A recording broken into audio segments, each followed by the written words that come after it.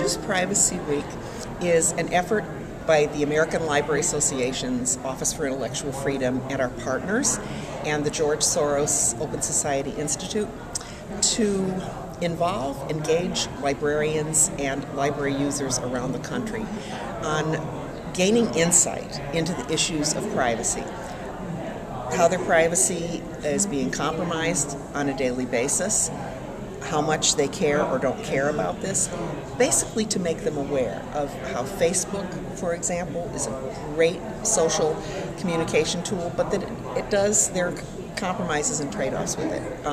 So that's what we're attempting to do. That's our mission, is really awareness. We really need a new deal on privacy.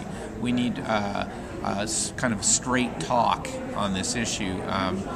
And basically we have to start educating people about how they are using their privacy. The Choose Privacy Week is the first week in May.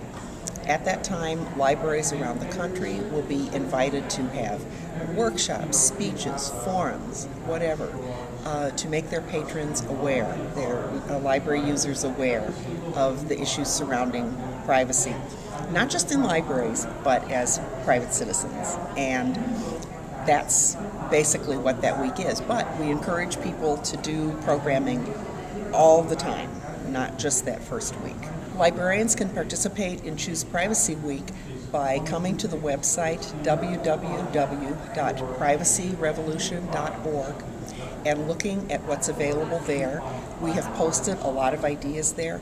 We've also created some publications and posters about the privacy revolution written by librarians for all types of libraries, so that for children or adults or lifelong learners, there are programmatic ideas on engaging your community in discussions on privacy, and we think that libraries are the perfect place to have those conversations.